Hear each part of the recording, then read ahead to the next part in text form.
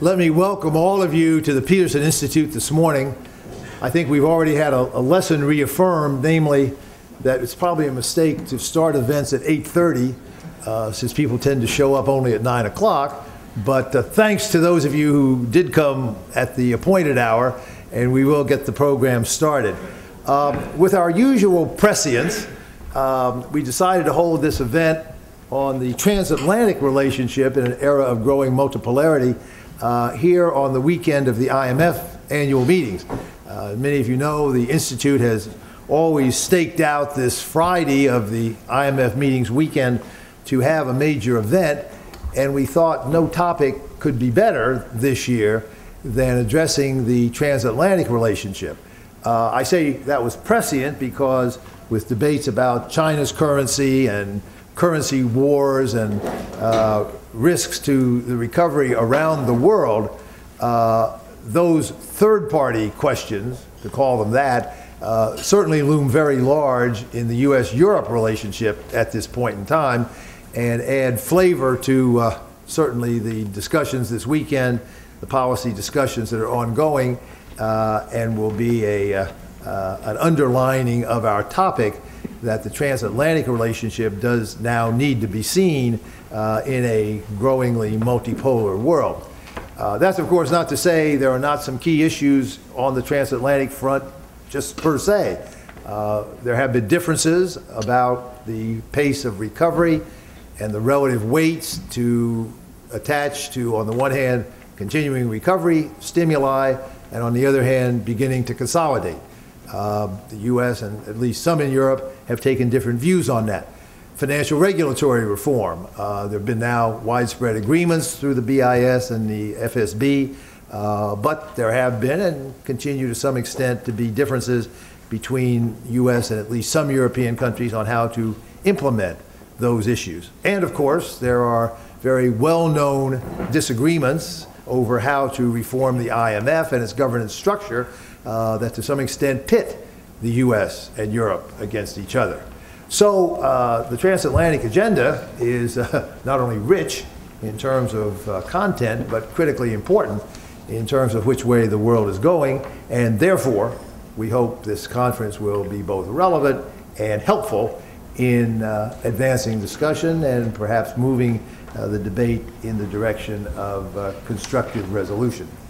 I want to thank very much at the outset our friends from the European Commission who have sponsored and indeed inspired this event. We here at the Institute are very pleased and honored to work closely with the Commission on a regular basis over the last several years. They have supported and sponsored a number of our projects here. We work with them closely, and I'm delighted to thank them very much for doing this. I'm also extremely pleased to thank our other co-hosts, Bruegel and Joan Pisani-Ferry, from whom you will be hearing shortly. Bruegel is, of course, the relatively new still, only 5 years old, think tank in Brussels that for the first time tries to create a pan-European think tank devoted to Europe's global role and the international economic issues that Europe confronts, and therefore has been a natural partner and a close working colleague of us here at the Peterson Institute, literally almost from the day of its inception under Joan's leadership. So we're delighted to work closely with Bruegel, with the support of the Commission, and to bring together this eminent group of European and American and third country experts to talk about the range of issues that are on your program. The order of the day will be, we hope, expeditious. We have a very full program. We will try to move very much in keeping with our timetable.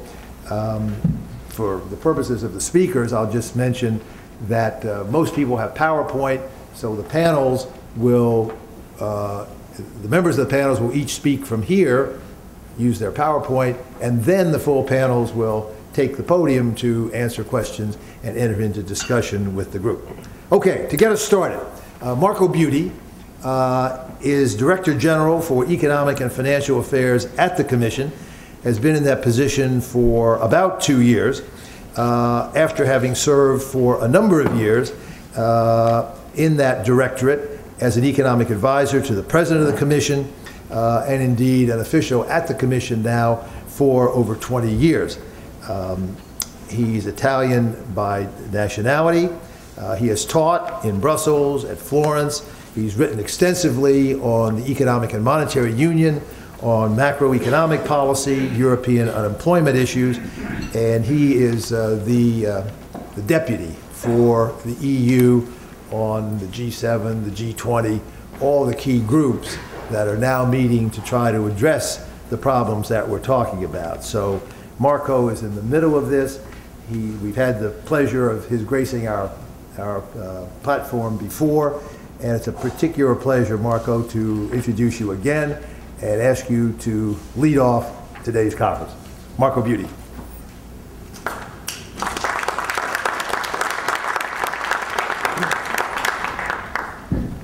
Thank you very much, Fred. Thanks for the invitation. Thanks for the honor to open the workshop today. I think very important topic. I'm going to disappoint you by not addressing directly the issue of the currency war and what is in store on that front. You may derive indirectly from what I say some conclusions on that front as well, but I'm not going to enter into these deep waters, though I'm expecting that the rest of the day we will have the opportunity to do so, and we are going to listen with utmost attention. Now, what I would like to ask today in my opening address is whether Europe is having a good crisis. And I think one can ask whether the UK, yes, also, and but the US and the global economy are having a good crisis. I mean, what is a good crisis? What is a bad crisis? I think a good crisis is a crisis in which the policy response is not only, let's say, adequate or limits the damage in the short term, but lays the foundations for better response in the future, and give the, let's say, the possibility of, let's say, reducing the likelihood of similar crises in the future. So this is my simple-minded definition of what is a good crisis, and you reverse the sign, that's what a bad crisis. A bad crisis is a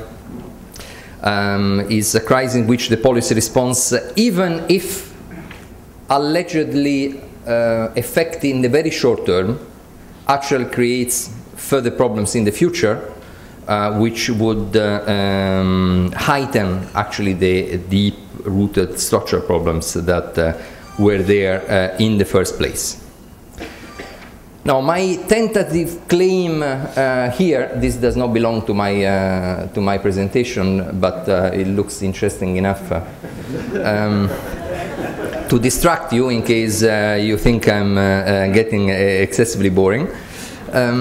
So I think my tentative claim at this stage is that Europe is, in spite of all the difficulties, having a pretty good crisis, or has a chance, let's say, better, has a chance to have a pretty good crisis.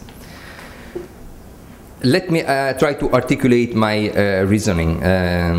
First of all, I think not without difficulties, and possibly under the, or certainly under the threat now, okay, even better? Okay, under the threat of very severe economic consequences, in certain cases under the threat of, let's say, near-death experience, has taken very unpopular yet decisive decisions, let's say, at the EU and at the national level. This is my first point, and I'll quickly tell you why. Second, there is a substantive consensus, policy consensus, on the main priorities going forward, nourished also by the emerging global fora like the G20. So in spite of the fact that at least looking from the outside, in a number of cases, European countries look on different pages. I think at the end of the day, fostered also by the crisis, the deep consensus is stronger than what usually perceived in the media debate. And third and final, the institutional setup which will emerge from the crisis in Europe will be considerably stronger than the, let's say, coordination framework that we had in entering the crisis in the first place.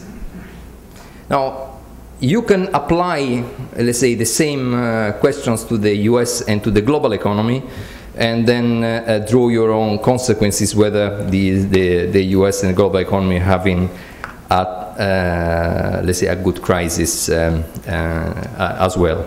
Now, first point on the unpopular decisions. I know it has been debated here. It is still debated on this side of the Atlantic and not only in Europe. Ultima ratio notwithstanding, Germany and other skeptical member states have delivered on financial assistance to Greece and agreed upon the European Financial Stability Facility, the European Financial Stability Mechanism, and activated the balance of payment assistance that has been dormant for non-euro area countries, that has been dormant for about 15 years. I think one should not belittle this achievement here. The process was obviously bumpy. It was very difficult. But having had the possibility and the stamina to convince very skeptical public opinions in a number of member states, I think is an achievement that should not be set aside lightly. And I would warn against putting all the emphasis on the process rather than the result. On the Greek side, on the implementation of the, let's say, of the adjustment, on the Greek side, I mean, Greece is a small country, is a very fractured society. Experience in the past is that achieving a political consensus to implement difficult choices has proved is extremely difficult. In spite of this, I mean, there is conviction in the implementation of the program. Of course, big challenges are in front of us, because here this is a program that is over several years, and turning around the Greek economy is not a question of a few quarters. So, but for the time being, the implementation is a forceful one, and aside from occasional demonstrations and some riots, which are very, very minority of the population. I mean, there is acceptance that there is no other way around, and the society has accepted that. Overcoming a lasting denial, Spain also has embarked on a path of structural reforms and consolidation. It has actually, at least so far, decoupled, if you look at the spreads, from the other vulnerable countries. And I think if one has to pinpoint a single element which has allowed this decoupling of Spain compared to other vulnerable countries, I would attribute that to the fact that Spain has embraced the stress test in July in a very forceful way, putting everything on the table and also setting the standards for the other European countries. So this has helped a lot. And Spain, for the moment, has gone, let's say, out of the limelight. One should not forget also that Eastern Europe, with again all the vulnerabilities and all the fragilities that are still there, is in a considerably better position than it was 12 or 18 months ago. Some, probably even in this room here, predicted at the time total meltdown. Eastern Europe was about to disappear and being swamped in let's say, financial and economic despair. Solutions, fantastic solutions of reviewing all the currency arrangements, exchange rate and monetary arrangements at the time were put on the table. Predictions was of, as I said, of a total meltdown. It has not happened. It has not happened. Of course, the counterfactual is not there. One could say, yes, there is a deep loss in output, increase in unemployment. Yes, true. Though not having a counterfactual, I'm more comfortable with the choices that we pushed as European Commission at the time to stabilize the region without calling into question the monetary and exchange arrangements that were there, rather than some other scenarios which, in my view, would have led to disaster. So this is, let's say, the first set of issues, so not without difficulties and under the threat of severe economic consequences, unpopular decisions have been implemented at the EU and national level. Second point is that there is a substantive consensus on the main policy priorities going forward. First, the EU member states are committed to a balanced exit strategy, balanced and differentiated exit strategy, also on the fiscal side.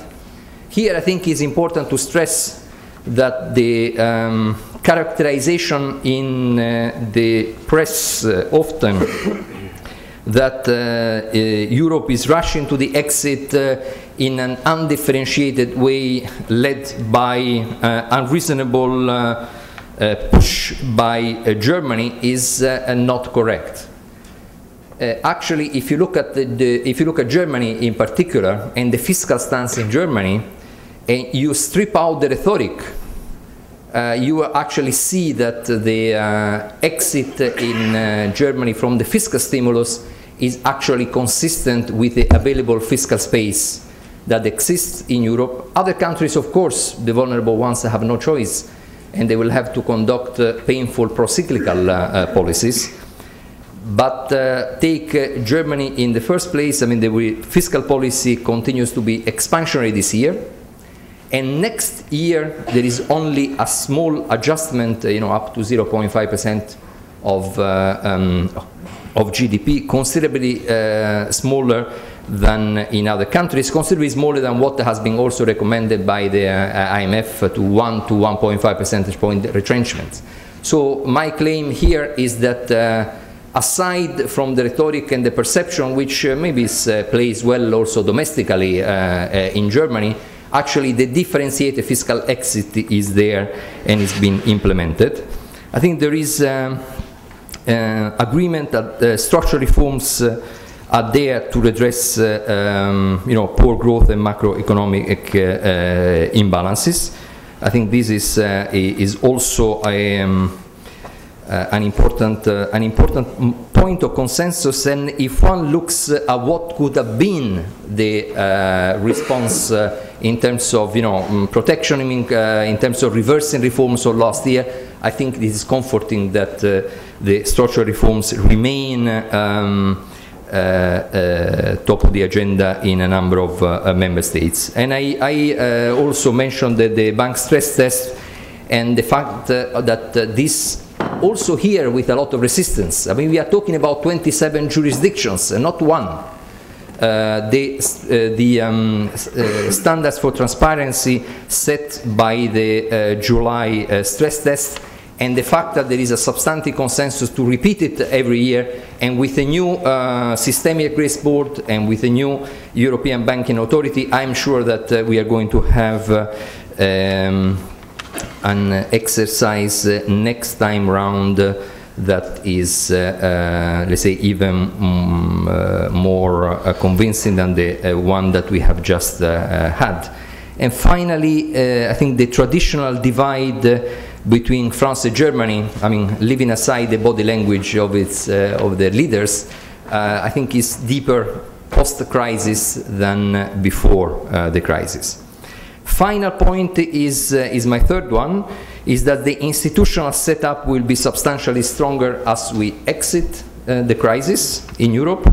We are going to have a reformed Stability and Growth Pact. The Commission has put forward proposals about a week, 10 days ago. We are going to have a new excessive imbalances procedure to tackle what was left out in the first 10 years of EMU, namely the focus on imbalances. I just mentioned there has been agreement on the European Systemic Risk Board to tackle the macro-financial risks. The European Financial Stability Mechanism agreed at the beginning of May, together with the European Financial Stabilization one facility and one mechanism.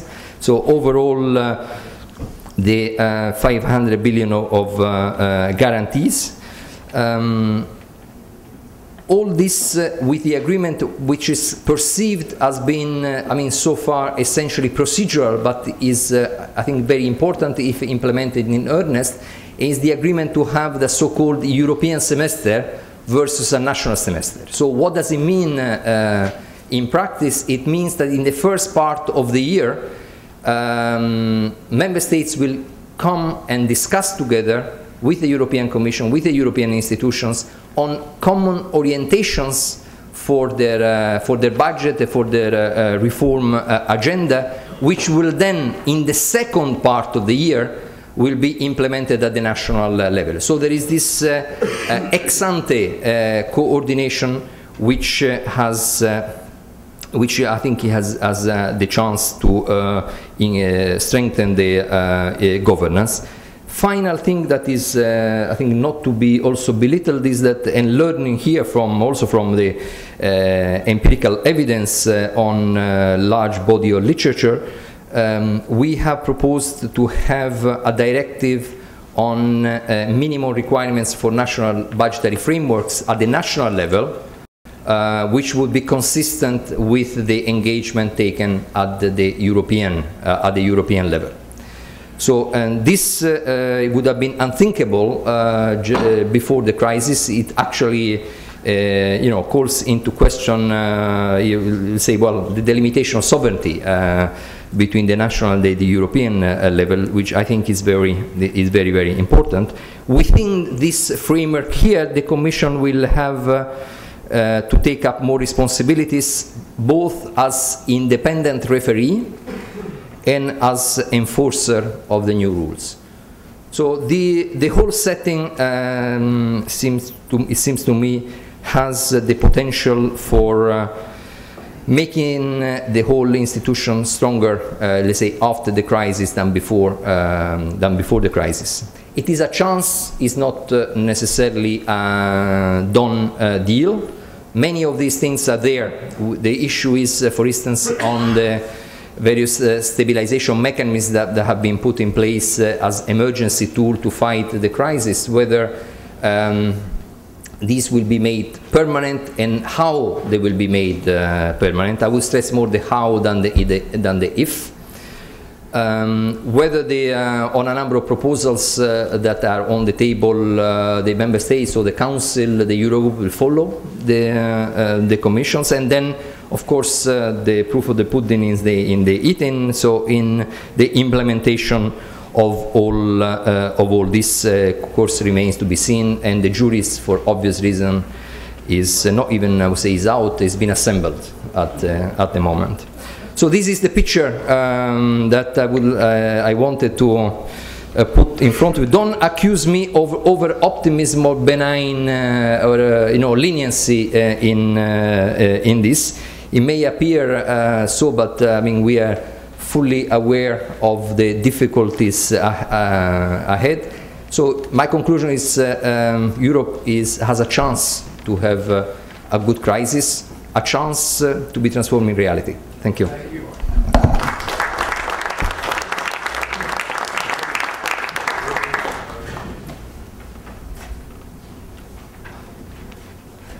Marco, thank you very much for posing right at the outset a central question I'm sure we'll discuss all day.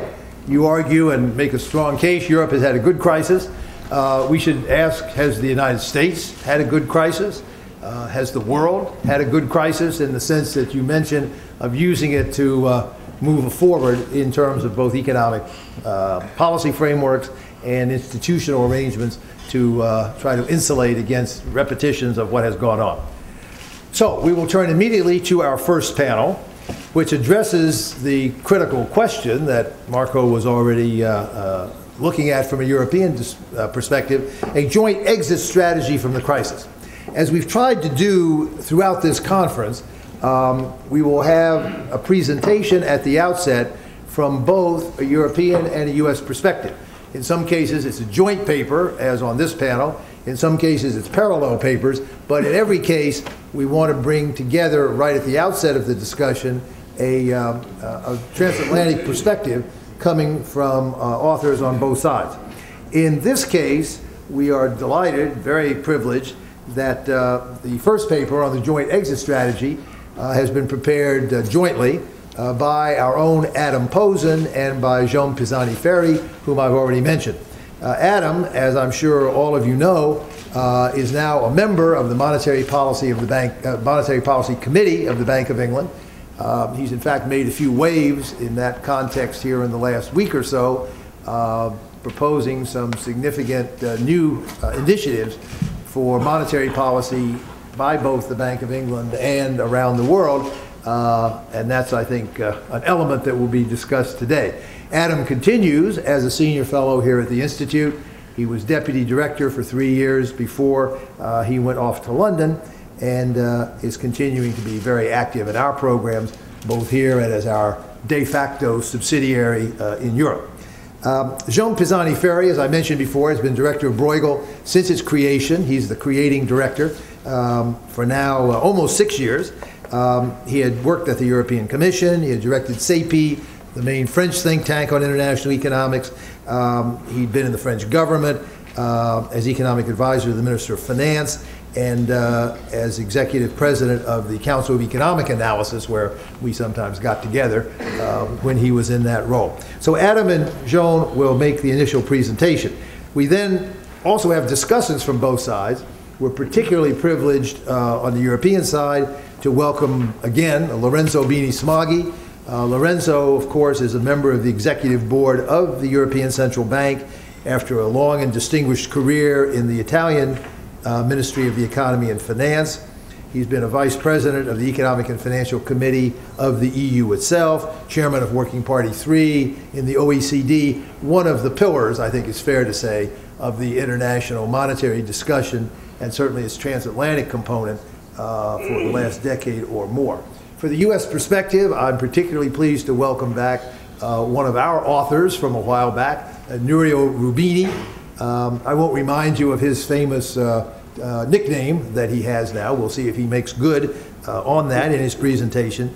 Nouriel, of course, teaches at NYU's Stern School of Business. He's the co-founder and chairman of Roubini Global Economics, a very successful economic and geostrategic information service and consultancy, and he, of course, spent some time in the Treasury back during the Clinton administration. Because this is a discussion of transatlantic issues in a global or multipolar context, we are also including on each of our programs third country views, or views from outside the transatlantic world. And in this case, again, we're very lucky. One of our discussants is Stan Fisher, known, I think, to all of you. He's just received his second term as governor of the Bank of Israel, having begun that responsibility back in 2005 after several years in the private sector at Citigroup. Prior to that, of course, Stan was first deputy managing director at the IMF for 7 years, in which he played a central role: Mexican crisis, Asian crisis, Russian crisis, Brazilian crisis, all those things that hit in the second half of the 1990s. Even before that, Stan, of course, was famous, well known as one of the leading economists, professor at MIT, having produced a range of seminal studies on topics from inflation to exchange rates, and one of the true pillars in our field. Our other third country discussant is Rajiv Kumar. Rajiv is now Director General of the Federation of Indian Chambers of Commerce and Industry, FICI, with whom those of you who work with India do a lot. Prior to that, he was director and chief executive officer of the Indian Council for Research on International Economic Relations, ICRIER, which is the Indian equivalent of Bruegel in Europe and this institute here, with whom we have worked a great deal. And so we look to Rajiv to bring us a view from the emerging markets on this question of exit strategies from the crisis. Joan and Adam.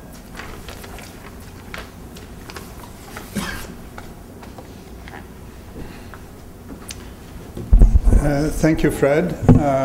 It's a great pleasure to be back at the Institute for this joint conference and to present this paper joined with Adam, which I think should have a different title. I just thought we should change this long and boring title to Who's Afraid of a Good Crisis, which would be very much a follow-up to what Marco said. Let me just say about Adam that he's in this silent period, having just had a meeting of the MPC of the Bank of England.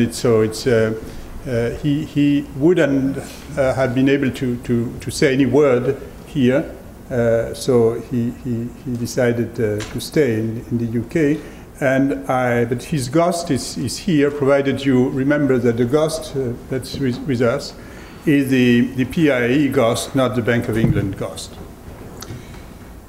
The question we started from in this paper is what explained the fact that we had such a strong coordination during the crisis, and that in the aftermath of the crisis, Europe and the US are starting to take different directions as regards macroeconomic policy.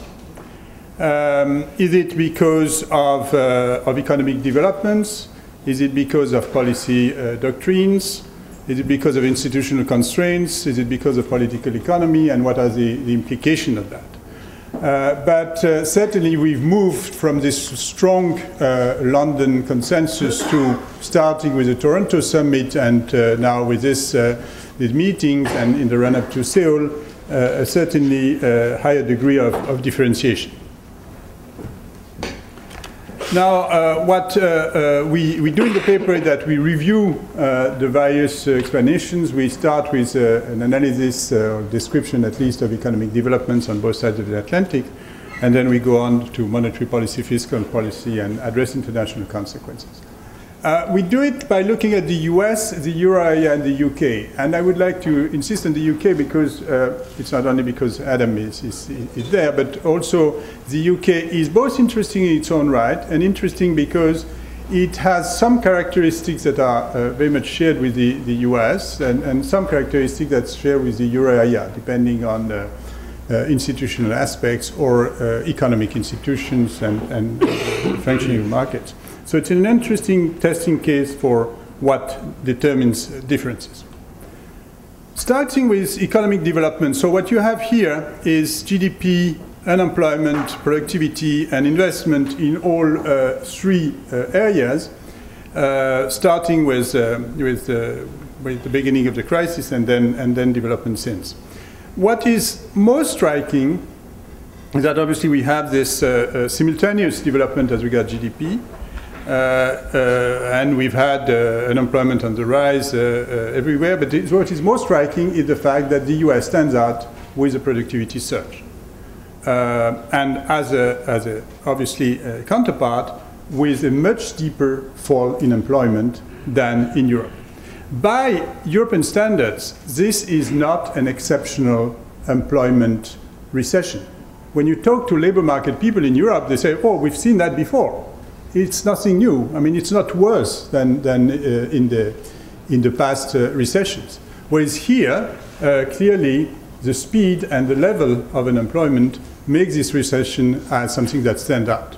So that let's say on the political economy side. On the economic side, what is striking is this difference in productivity. And it is particularly striking because you could say, oh, that's all labor market institutions, that's the employment protection, but that would be an explanation for Euro area countries, for continental European countries. not a very good explanation for the UK, whose labor market institutions are closer to US labor market institutions. And actually, the countries that stand out here is Spain, that is having a development that is fairly similar to that in the US. So that's a major difference that we are seeing that has a significant implication for the analysis and perception of the situation. Now, if we look at now demand side and supply side differences, on the demand side, one clear difference, and here I'm putting a table that is corrected with respect to one in the paper which had some errors. What clear difference is that the extent of deleveraging going forward on the household side is clearly much higher in the US and actually in the UK than in the euro area, where on average there hasn't been such a rise in household debt. Some countries obviously being different. So that suggests there are reasons to be more worried about the outlook for demand in the US than in Europe, or in the euro area at least.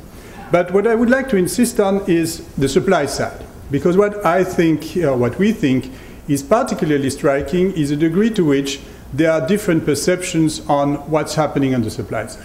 Basically, the US policy community is optimistic about the damages, the lasting damages caused by the crisis. They don't see a significant fall in potential output. I've put here CBO estimates, but even those CBO estimates are probably relatively pessimistic with respect to what the administration considers is the situation. Now, in Europe, we are much more pessimistic. We're pessimistic in the euro area. I've put the estimate by the Commission of the potential output loss, but even more in the UK, where the new Office of Budget Responsibility has prepared forecasts that results in, comparing 2015, a loss of almost 9% of GDP compared to pre-crisis trend. So this is a very significant difference, this degree to which there is supply-side optimism versus supply-side pessimism.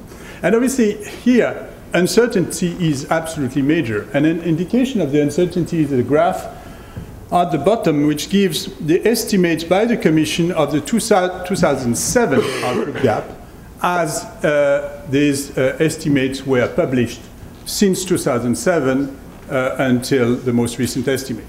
And what you see here is that in 2007, the Commission started with the estimate that there was a negative output gap for the euro area as a whole in 2007, and then went to estimate that there was a 2.5 percentage point of GDP positive output gap. So the revision of the past has been very significant in terms of where we were before the crisis, and this is part of what justifies, obviously, this now difference in perception of the situation on the supply side.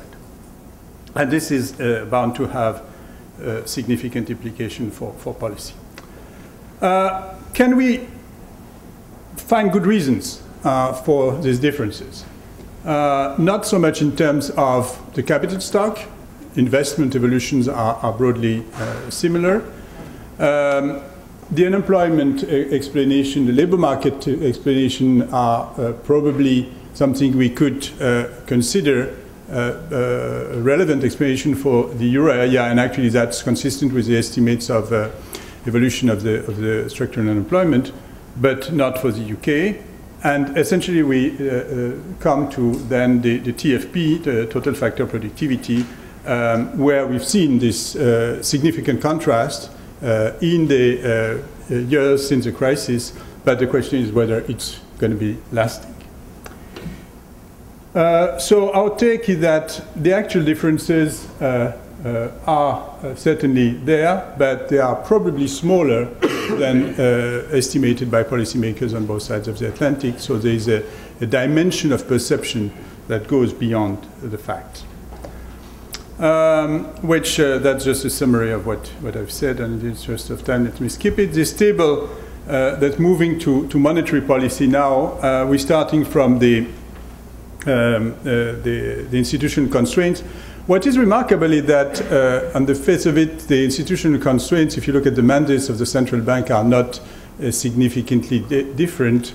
In the mandate where the most difference are obviously this well-known difference as regards the mandate, the dual mandate of the Fed versus the European central banks, but the rest is essentially financial stability. Now, how has the combination of institutional constraint and fact affected policies during the crisis? Well, those are the well-known data on policy rates and balance sheets. So very similar reactions qualitatively, even though quantitatively the balance sheet of the ECB expanded less than the balance sheet of the Fed and the Bank of England. This in part is due to change in the money multiplier, which were not the same, so you should discount that. So in the crisis, there were very similar reactions. Post-crisis, what we're seeing is that the appetite for exit is not the same, and this is very much perceived by markets. Here we report market expectation of policy rates, and that indicate an earlier expected exit on the euro area side than certainly on the US side, and to some extent on the UK side. And here, clearly, we're in the debate of the day about the willingness to contemplate quantitative easing, which is there in the US, which is there in the UK, and which is not there in the euro area. The question is why. Here there are two competing explanations, or perhaps complementary explanations. One is the reading of the economic situation, and that goes back to my previous point about the supply side and the demand side. The other one is the constraint that doesn't come from explicitly the mandate, but comes with the relationship with government. Clearly, the ECB relationship with governments is more uneasy than that of the Fed or the Bank of England, for reasons that have to do with the history of the construction of monetary union and the fragmentation on the government side among different national governments. Fiscal policy. The initial conditions before the crisis were not that different. What is clearly different now is the outlook. And here, well, if we look at what is the expected tightening, that goes back to what Marco said about the tightening in the euro area and in Germany. Consistent with what he said, the tightening is as measured from the announced plans by national governments, well, is of the order of magnitude of 1 percentage point of GDP per year in the next 2 years, which is not the extremely aggressive tightening that is sometimes depicted. Where the tightening is aggressive is in the UK, where the plans for consolidation are much, much more aggressive. Well, on the US side, obviously, you know, it all depends on the Bush tax cuts and the further stimulus. So I think the best I could do is to put an NA in my table.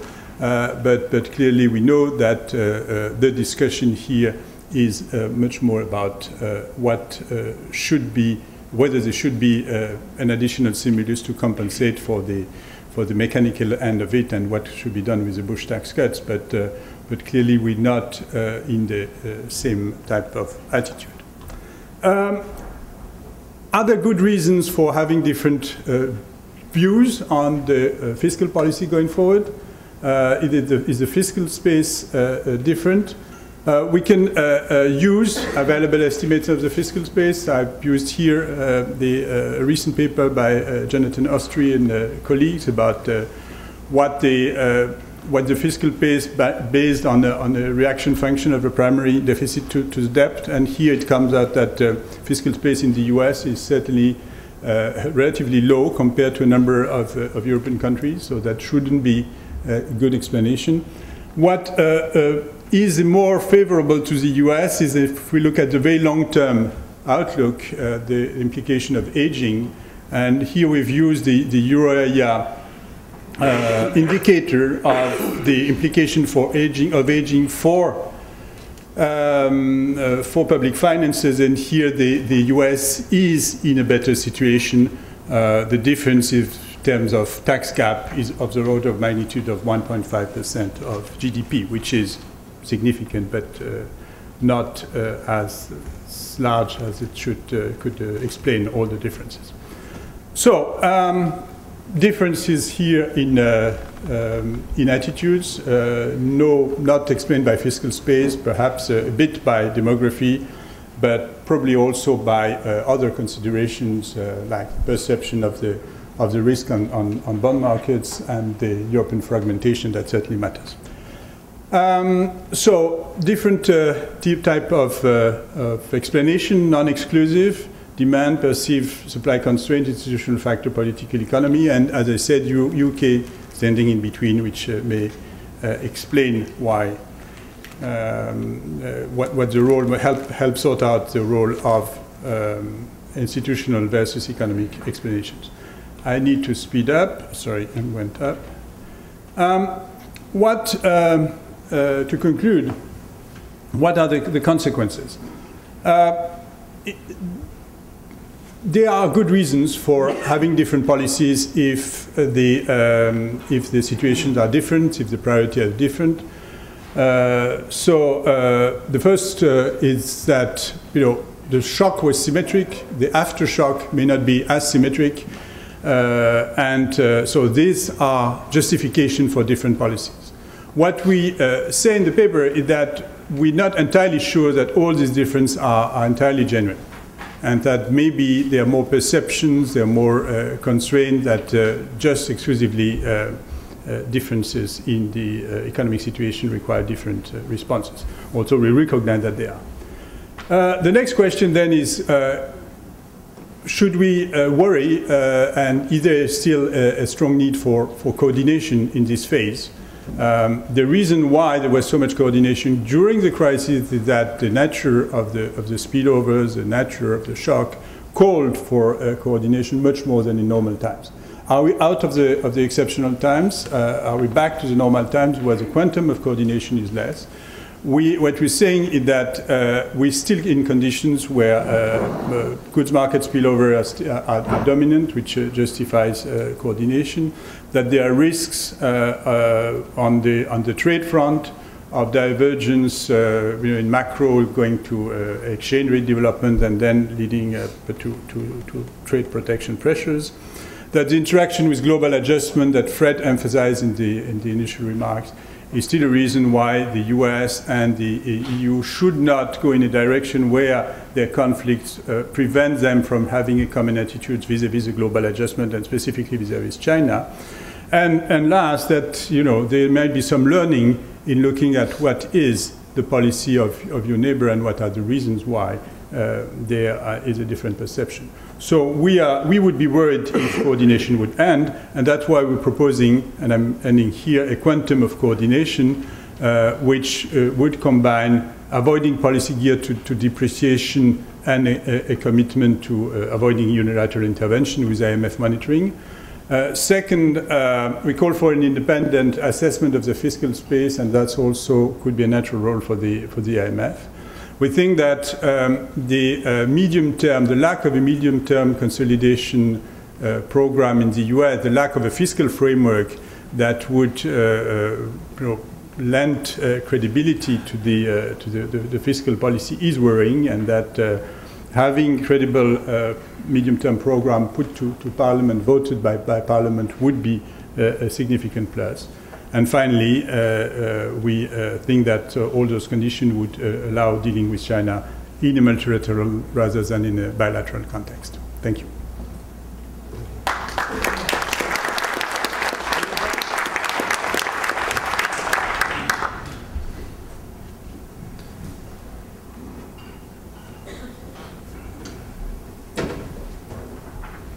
Does it work? Okay. Well, thank you very much. It's a very interesting paper with many ideas. I will not discuss all the arguments, but only a few, concentrating on monetary policy, given that that's my comparative advantage. And I would like to make three main observations. The first relates to the role that underlying economic conditions play in explaining policy differences across the Atlantic. And the analysis has been done very thoroughly, but I would like to add one element which may not be fully publicized, and this refers to the transmission of monetary policy, especially after a bubble economy. And in particular, the flow of credits to the private sector in the euro area and in the US, and there seems to be differences still at the present stage. If you consider the overall amount of lending to the private sector, this chart refers to the euro area, you see that, so the blue line is GDP, the red is the financing to household, both bank and capital market, which is more relevant for the green one, which is corporation. You see that there has never been in negative territory, and there is a pickup already for a couple of quarters, and even more if you look at the households.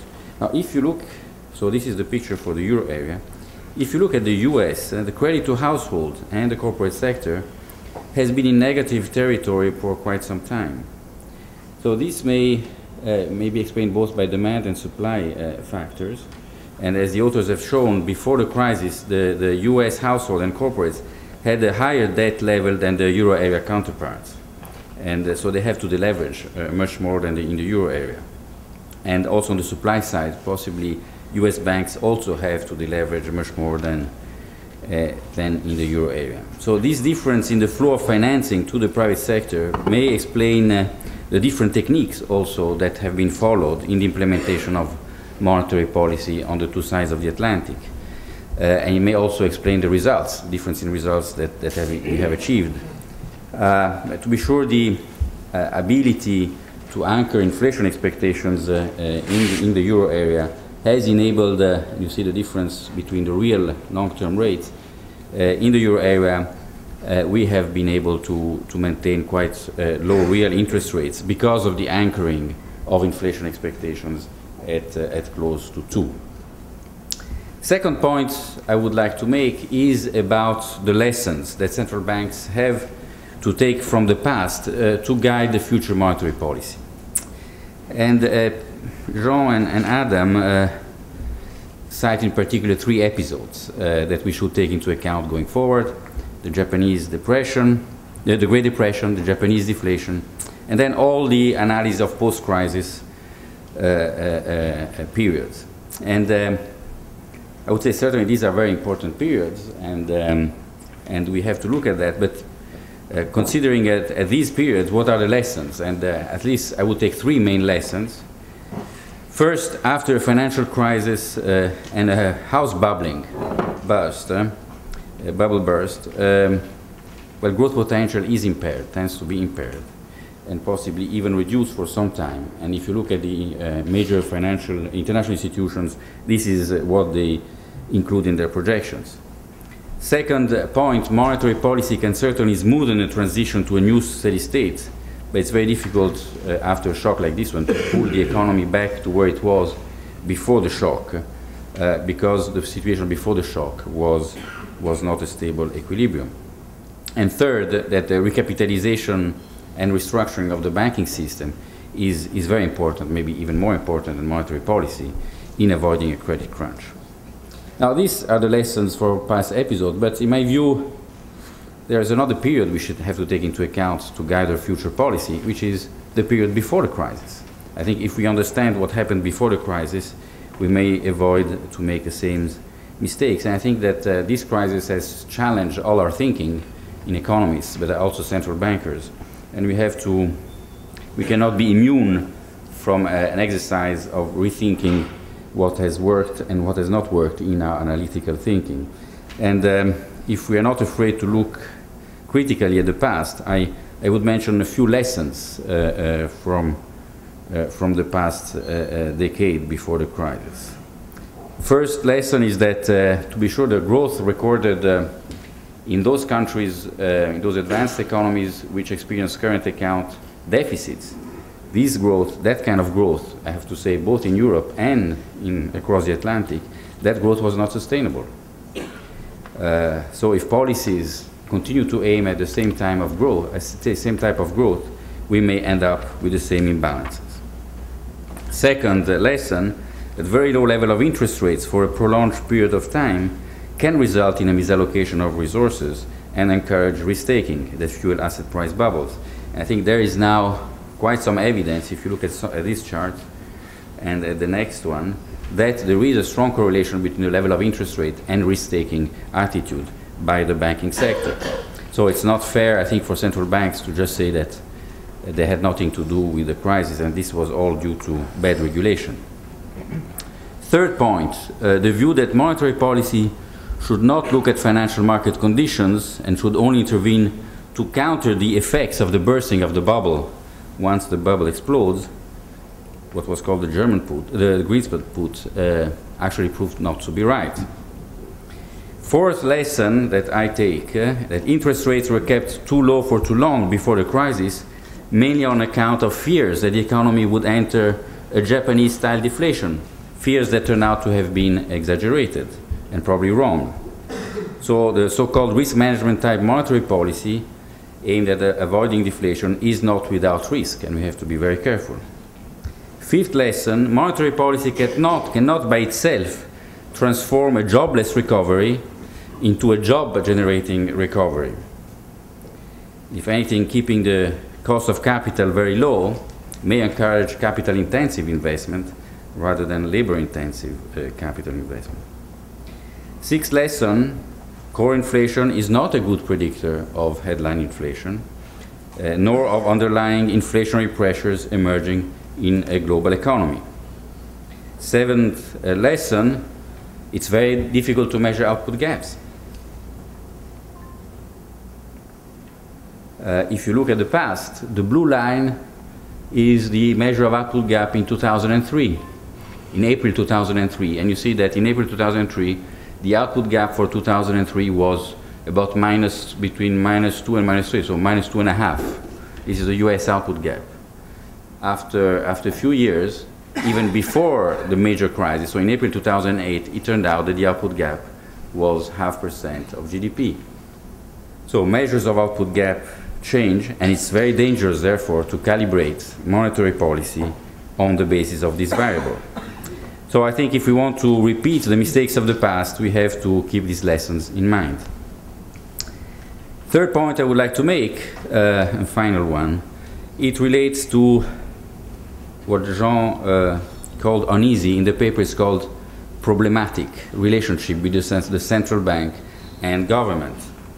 And according to the paper, the ECB had a more problematic relationship with governments than other central banks. I would like to say that the institutional framework underlying the ECB does not prevent the ECB from taking non-conventional measures that other central banks have taken. The ECB did not embark on some of these measures, in particular quantitative easing, not because we could not do so or because of our uneasy relationship with governments, but because we did not consider that to be an appropriate instrument of conducting monetary policy. The non-conventional measures we adopted, which is a fixed rate full allotment in particular, was based on the fact that in the euro area, the transmission mechanism of monetary policy is different, possibly, from that of the US, and relies mainly on the banking system.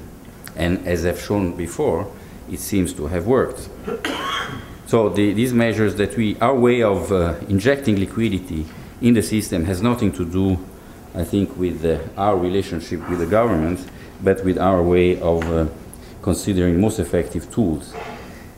I have to say that, in fact, we have decided to selectively purchase assets, but for a very specific and very targeted. But this, leads me to more general consideration that embarking on large-scale purchases of government bonds may affect the relationship between central banks and the fiscal authority. The problem that is, I'm not sure then when such a relationship can be characterized as problematic or unproblematic. And I had the impression that reading the paper that a problematic relationship is one in which monetary and fiscal policy are distinct. And the unproblematic one is when they merge together. So I naturally ask, reading the paper, where is the problem if monetary policy is kept distinct from fiscal policy and cannot be manipulated by the fiscal authorities to solve budgetary problems? Maybe it's a problem for the fiscal authorities because they would like to use the instrument of monetary policy to inflate away the fiscal problems and have instead to resort to fiscal measures that are subject to parliamentary approval, are transparent, and are democratic, and all citizens are able to judge and assess. So it seems to me that this is not a problem, in Europe at least, to have a distinct central bank and fiscal authority, and the fact that fiscal problems are not solved through the inflation tax or by keeping the interest rate on public debt at very low level is not considered to be a problem in Europe. And actually the European population, for the European population, the role of the central bank has to be distinct from that of the fiscal authorities, and monetary policy should firmly remain in the hands of the central bank, and this is why we have a treaty actually, to avoid that these things are changed. And this is why actually in Europe and in European countries, in Greece, Ireland, Spain, France, Germany, the governments are adopting budgetary policies in full awareness of the fact that they cannot count on the inflation tax to solve their fiscal challenges, challenges that we all have across the Atlantic. So we don't consider that to be a problem. I don't think European citizens consider that to be a problem. Final points, let me say that I'm very happy to participate finally to a Transatlantic Relationship conference in which we don't spend time discussing how irrelevant these relationships are. Actually, they, at least in the monetary field, they seem to be relevant. Maybe because these are the only ones existing relationship. And we are dealing, we have a lot of attention to what I would call minor differences between policies, actually as the authors say, across the Atlantic, while divergences may be much bigger with other parts of the world. And the paradox of major emerging market economies asking actually for greater say in global governments, rightly so, but at the same time shying away from responsibility in monetary matters is not capturing sufficient attention, and maybe is, as was mentioned, the elephant in the room. So I think we need to devote more attention also to these much bigger divergences and to the consequences that they may have for our recovery. Thank you. Thank you very much. I really enjoyed this paper. I think it's an interesting, important one, and gives a lot of food for thought. In the paper, there is a discussion of the comparative response, not just of the US and the Eurozone, but also of the United Kingdom to the financial crisis, both the response and how exit might be. But in some sense, my view of it is that probably a more granular kind of analysis will distinguish within the Eurozone among different types of countries. You had countries like Spain and Ireland that had a housing bubble, like the US and UK, and you had countries like Portugal, Greece, and Italy that had fiscal problems but did not have a housing bubble. So there are many dimensions in which actually the things can be sliced. If you ask yourself, take this group of countries, which one of them had a housing bubble that implies different responses? You had in the US, you had in UK, you had it in Spain and Ireland, but you did not have it in the rest of the Eurozone. If you ask yourself, were fiscal problems severe even before the crisis, the answer, even within the Eurozone, is that there was in Portugal, in Greece, and maybe in Italy, fiscal problems, while the fiscal problems of Spain or Ireland derive from the bust of the financial crisis and the housing bubble. And if you look at the issue of current account imbalances, for example, again, US, UK, and the periphery of the Eurozone had relatively larger current account deficits, while in the case of Germany and the core of the Eurozone, you had current account surpluses. So in some sense, what I'm trying to say is that an analysis would have to consider also these aspects, and within the Eurozone, the differences between the kind of cyclical and structural conditions of different countries. Second point I think that's important here is that the paper stresses the role of monetary and fiscal response. I think that the third element of the response to the crisis that could be fleshed out in more detail is the question of the backstopping, ring-fencing, if you don't want to call it bailout, of banks and other financial institutions. And even within the monetary and the fiscal response, we can distinguish between traditional monetary and fiscal response, traditional monetary response being cutting interest rates, traditional fiscal response being raising spending or reducing taxes or making transfer payments. But in these economic and financial crises, non-traditional responses became very important. On the monetary side, combinations of quantitative easing, credit easing, lend of last resort support of the financial system, even other forms of backstopping of the financial system. And as I'll point out, this support coming from monetary policy had elements of liquidity support and financial stability support, but also some quasi-fiscal activities. And for what concerns fiscal policy, of course, in addition to traditional fiscal policies, we had non-traditional fiscal policies in the form of a variety of forms of, call them, bailouts of either banks and financial institutions, but also households and even corporates. That leads me to the point that when we think about the kind of a backstop and ring-fencing of the financial system, both monetary policy authority and central banks and fiscal authorities were involved in these activities. So the traditional distinction between fiscal and monetary policy becomes fuzzy when central bank, one, have a financial stability role, two, when effectively they end up being involved, whether they like it or not, into quasi-fiscal activities. And I will argue that even the ECB, in spite of what it said, has been getting involved into those kind of activities. Now, if I think about this question of financial stability, I think that the first point that comes to mind is that central banks were not created to stabilize or smooth inflation and growth relative to some target. Central banks were originally created because you had bank runs and you had provision of liquidity support to avoid bank runs. You know, the Fed was created in 1913 after the 1907 kind of bank run and panic. So whether central banks have an explicit role in financial stability or not, effectively they play that huge role. You know, remember in the paper there is a chart that says that the ECB, technically speaking, doesn't have a explicit kind of financial stability role. If you think about what the ECB did, the first institution to start doing non-conventional monetary policy was actually the ECB on August 9, 2007, when there was this sudden shock of liquidity in the interbank market and massively intervened before even the Fed, and initially there was even some criticism. If you look at the ECB response, you know, base money has more than doubled in the United States and the UK, but has gone up by more than 70% even in the Eurozone. Maybe it's not in the form of QEs, maybe it's in the form of support of the financial system, but that's very unconventional. And even in the recent kind of bailout of Greece, part of the solution was, of course, a European stabilization fund, but the ECB was forced to be involved in the purchase of government bonds of member states, and certainly the support that is given to banks through their repo operations implies purchases of the bonds of member states, those that are in trouble. So whether you like it or not, whether it's explicit or not, that role of financial stability has been taken by every central bank, regardless of what the official mandate might be. The additional point in this context, I think, is that most of the central banks, whether they liked it or not, have been involved into quasi-fiscal activities.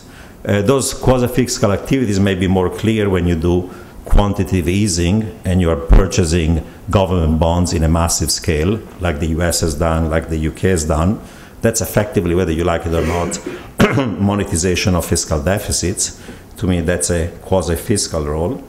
It happens when you do credit easing and you buy even kind of more exotic or more risky kind of private sector assets that subject the central bank to losses. You know, in the US, the Fed with the maiden lanes supporting AIG and Bear Stearns took that type of a fiscal and credit risk.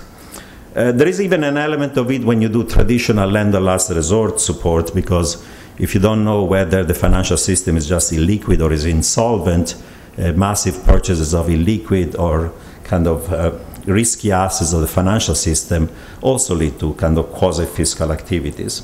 And I would even argue that even the traditional monetary policy of having policy rates close to zero is effectively a form of quasi-fiscal policy. You know, that has allowed banks to have a very large net interest margin. It has taxed effectively the household sector, is earning zero on its deposits and its saving. It implies a huge subsidy to the financial system that is being recapitalized through essentially zero interest rate policy.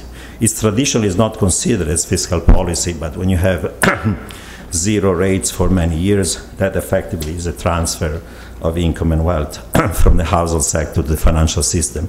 That's a quasi-fiscal activity that's been undertaken by central banks. Now, if we think about these backstop or bailout of the banks and the financial system, as I pointed out, those activities have been undertaken both by monetary authorities and by fiscal authorities. If you think about it, during this financial crisis, every single piece, both of the asset side and of the liability side of the financial system, has been supported by either the government or central bank.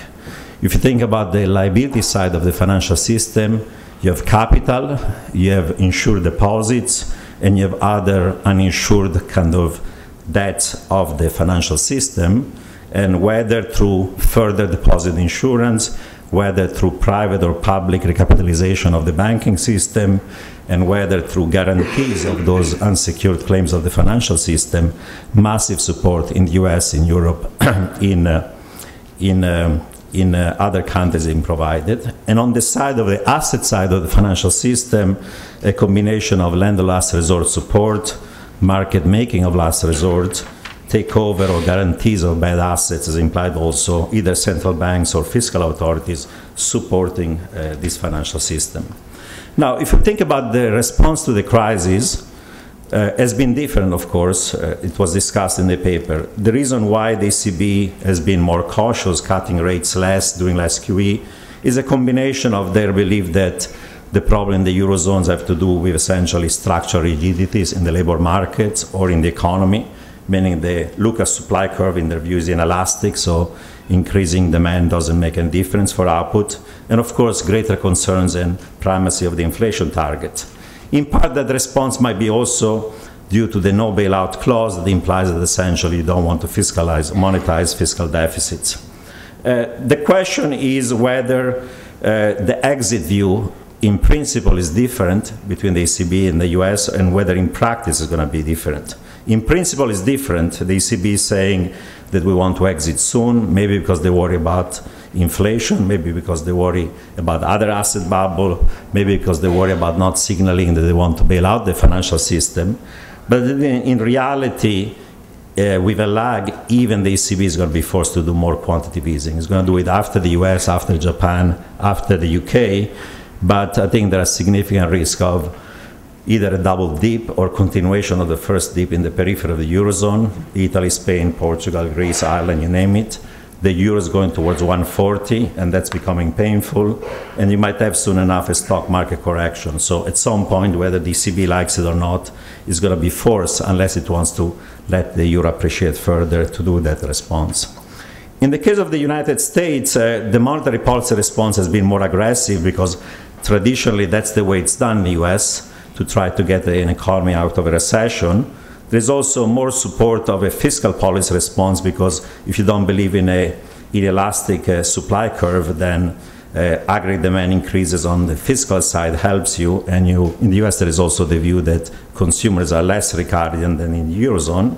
But even in the United States, given the rise in unemployment is becoming structural, unemployment benefits are becoming, like Europe, more permanent. So I think that aspect of it is changing. And the additional observation I'll make here is that massive quantitative easing is equivalent to FX intervention. If you're trying to devalue away through growth, it's effectively a form of intervention. It's not formal intervention, but that leads to the question of these currency or intervention tensions, if you want to kind of call them kind of wars.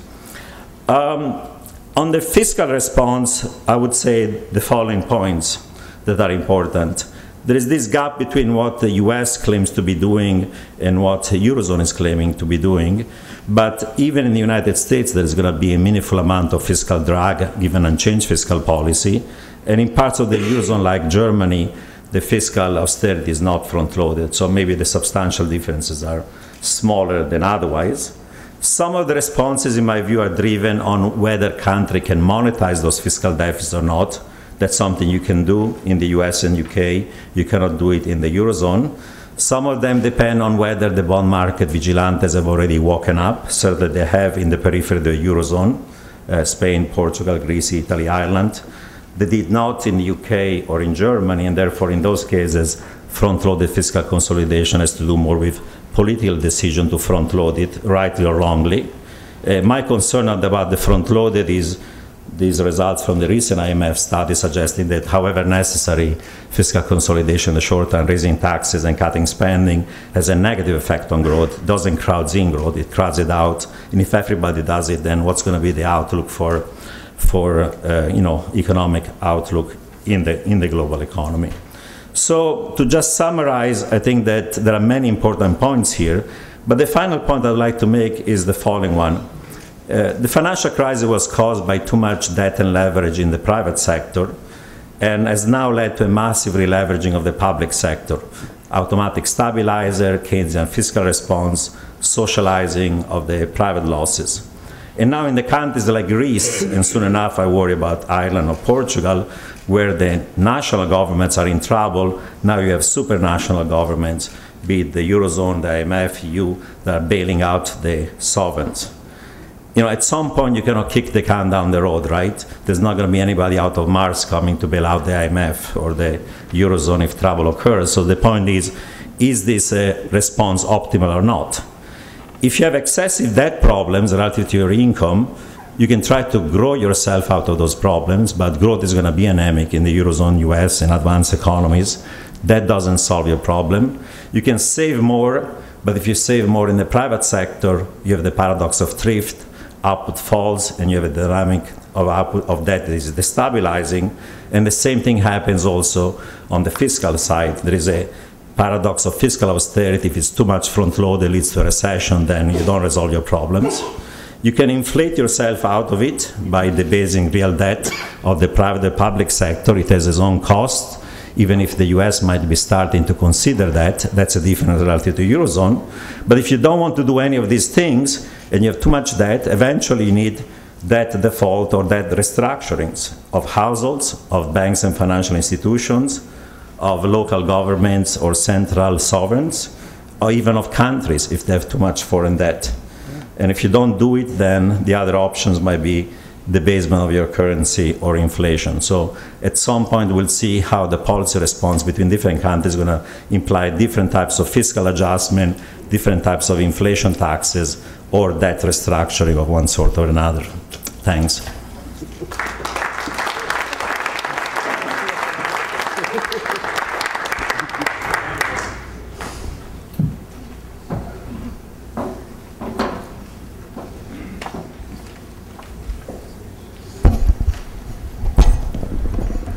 Well, the paper by Pisani-Ferry and Posen is extremely interesting, not least in describing and quantifying the policies that have been undertaken in Europe and the United States. There's a lot of talk always about policies that are out of control and so forth, but it's good to see the numbers and to get some issues put very squarely on the table.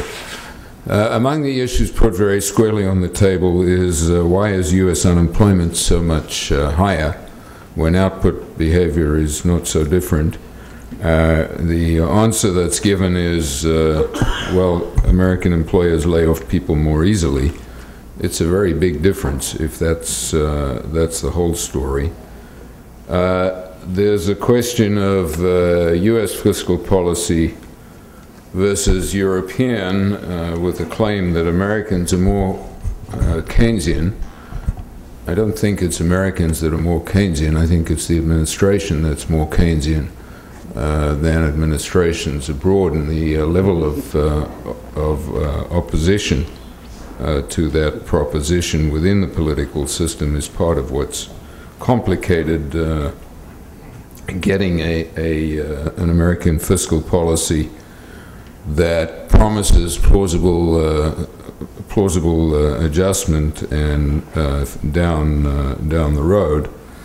And then there's the policy coordination question on which the paper focuses, which is how did the London Consensus become the Toronto Divergence? Well, the answer actually is pretty simple, and I think you could guess it at the time, which was in London it was very clear that everybody needed to do approximately the same thing in their own interests. I think what was a bit more interesting, what was more interesting was that the banking sector consensus on how to deal with a financial crisis, I think, was more of a policy coordination, in the sense that people didn't quite know what to do, and the G20, led or certainly heavily influenced by the UK approach, did develop a common approach to this issue, which I think they didn't have before they started. And then there are questions, this ends up with Europe-US coordination, what ought to be done. And the answer is basically not very much. Don't intervene in the foreign exchange markets. Let the IMF examine the issue and tell you whether the exchange rate is approximately right. I don't think there's a whole lot of desire on either side to intervene in the foreign exchange market in any case by either the US authorities or the European authorities, and so my guess is it isn't going to happen, and the desired coordination will take place as suggested, namely not to act. On the fiscal side, the implicit or explicit suggestion is don't tighten too quickly, but and use the IMF's calculations of how much fiscal room countries have to tell you how far you can go, provided, and here comes the next part, condition 3, there are medium-term fiscal consolidation programs put in place. And then the final one is a sort of injunction, which I guess we all have to take. Don't let pessimistic expectations become self-fulfilling. Don't accept things which you may be able to change. I think on the, I'd like to make a comment on the fiscal adjustment issue and then turn to the foreign exchange issues briefly. On the fiscal adjustment consolidation programs, as was just said by Nouriel, the British program is not as front-loaded as they make it sound. And that's good, because it shouldn't be.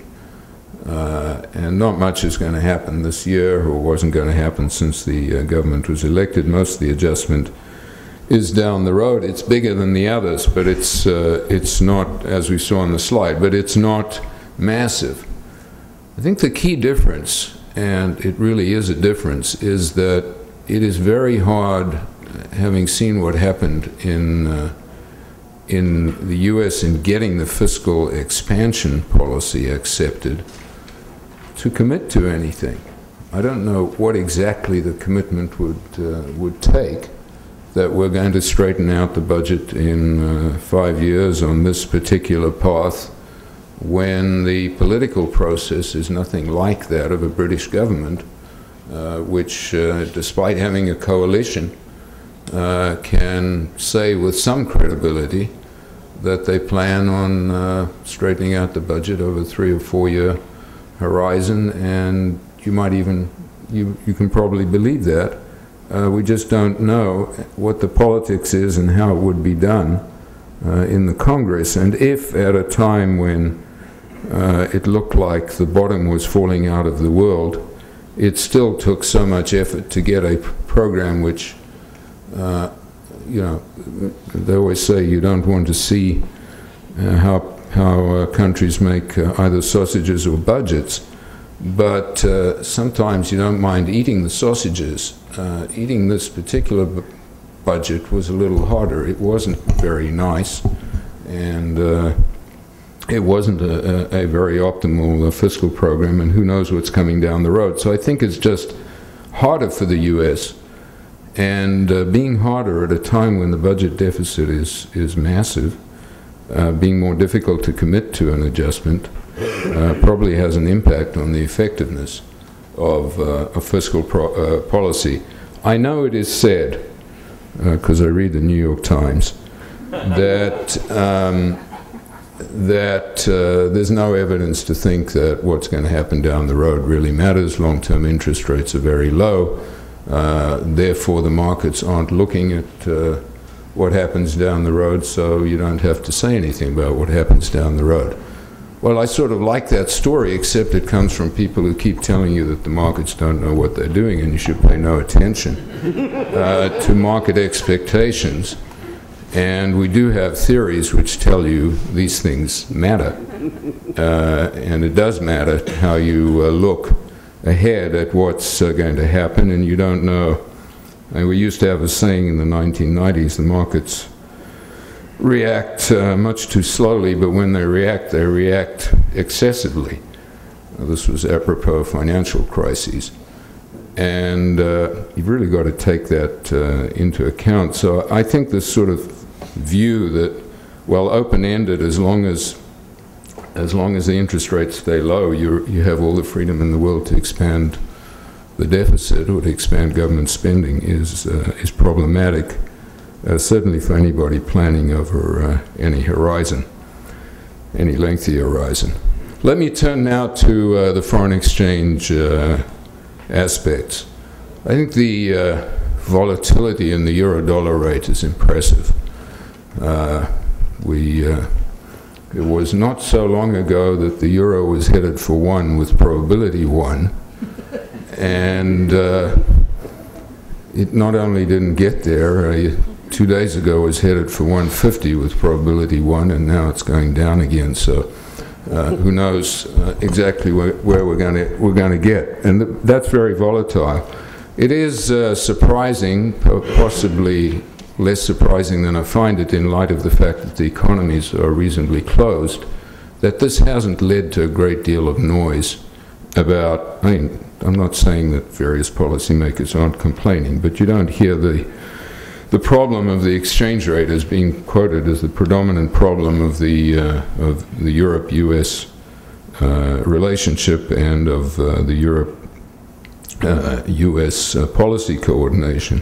You do certainly hear it as the predominant problem of the emerging market and developing countries. Every one of them is upset about the capital inflows, about the appreciations that are taking place, and they're also thinking about what to do about it. Now, at the level of the individual countries, well, there are basically only 2 things you can do, 3. 1, you can explain that fiscal policy should be adjusted to deal with the inflow, essentially reduce the interest rate by fiscal contraction so you don't get so much money coming in. I think that's a great story. The fiscal policy that I'm aware of has enough trouble just getting itself straight as to not be willing. I wouldn't prefer it to take on the exchange rate issue in addition to, if we could get it to be stable, which it is, and looking to the long term, I'd be very satisfied, and I think most countries would be. So that leaves the other 2 things, which are intervention and capital controls. And we've seen them happening, and we're seeing them happening on a massive scale. Every day we follow these things for reasons you may appreciate. We intervene as well. And every day some other countries imposing capital controls. One day it was 3 countries, 1 in Asia, 2 in Latin America, and it's just happening. Now, we don't have a good theory as to why countries shouldn't do this, except for the one that says it doesn't work. But if you leave that aside, and say it probably does work in the short run, and that's what people are concerned about, we don't have a good theory of why they shouldn't do it. I understand that they shouldn't do it because there's a global adjustment mechanism which takes place, and they have to contribute to the global adjustment. Well, they're contributing already because there's a global recession going on, which they didn't start. So they think, well, gee, we gave it the office. And then, boom, in comes this capital which says you're also going to contribute by adding a tax on exports and a subsidy for imports to the adjustment mechanism. They may say, well, it's difficult enough as it is, we don't need that, and we're going to try and do something else. We have not solved this problem. I'm out of time, so I can't solve it in the next minute. We haven't solved it for 60 years, and we haven't solved it for 100 years because it was the interwar issue that in part the fund was set up to deal with. It's clear what we need. We cannot assume that countries will act against their own interests, even in the relevant political horizon of 2 years. And we just shouldn't. What we need is a system in which, when countries do what's good for themselves, they're acting in a way that reduces, that is good for the system, which means we need a set of incentives, and I don't quite know what they are. And nobody knows, because we haven't yet figured out how to persuade the surplus countries to adjust. But we need a set of incentives that makes countries do what is good for the system when they do what is good for themselves in the relevant political horizon. By and large, the WTO does that. But the WTO issues are very small relative to the scale of the exchange rate problem.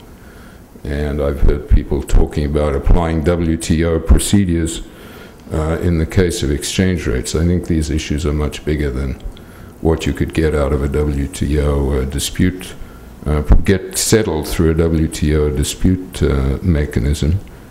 But somewhere down the road, we need accepted rules of the road, which we don't have. And when we get those accepted, it's going to take a long time to get them. And until then, we'll have pressures of the sort we have now, and which are essentially driven by the fact that a lot of countries think they're being asked to take an excessive share of the adjustment burden because it isn't being shared among all the countries in the system. And of course, we're talking to a considerable extent, but not only, about the role of the Chinese exchange rate in the adjustment mechanism, and that is still out there, and it was part of the reason for this crisis. And whereas the financial system is being fixed, this one isn't being. Thank you.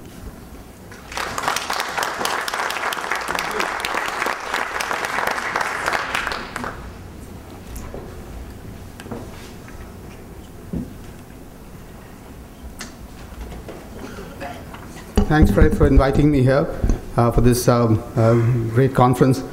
And let me add my kudos to the paper. Excellent paper. Enjoyed reading it. Covers it most with a great deal of analytical rigor and comprehensively, and suggests some way forward. Let me make essentially 5 points in the 10 minutes I have. One, from the Indian point of view and from the emerging economies point of view, of course, it's clear that any lack of coordination between two blocks which have 50% of the world GDP means a lot of trouble for us.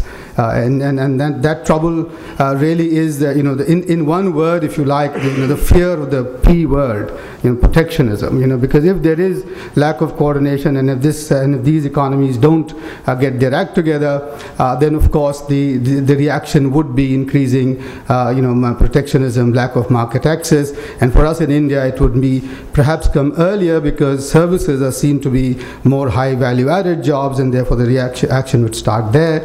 And I heard Barry Eichengreen's talk yesterday saying that policy convergence is one of the necessary conditions for getting out of a global recession. And if there is no policy convergence, this is the 1930s lesson, and when it doesn't happen, and there are chances of that, then of course we in India or emerging economies get extremely worried.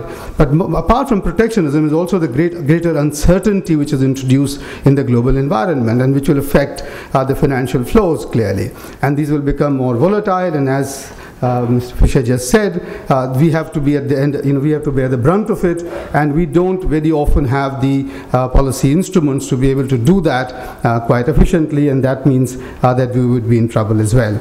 But from the Indian point of view, we in a recent book, The Long View from Delhi, have taken the view that a US resurgence is critical for us in the next a decade, 2 decades, decade and a half. And if the lack of policy convergence means that US has a greater probability of going through a Japan decade, that means for India much more trouble than for perhaps any other country.